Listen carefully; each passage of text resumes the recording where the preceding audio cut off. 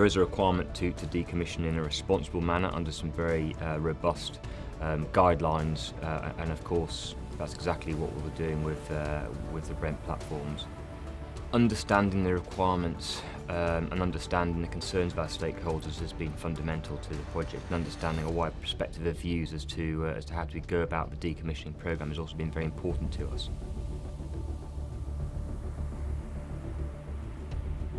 We sit in a very robust and mature regulatory regime with the Department of Energy and Climate Change, DEC.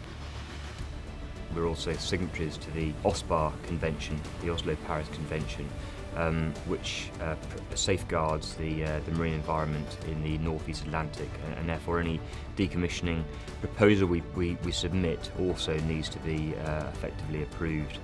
The OSPAR process and the DEC's decommissioning regime are very much kind of built with the lessons of Brent Spar in mind. So there is a requirement to engage with a broad spectrum of stakeholders, and for a public consultation phase.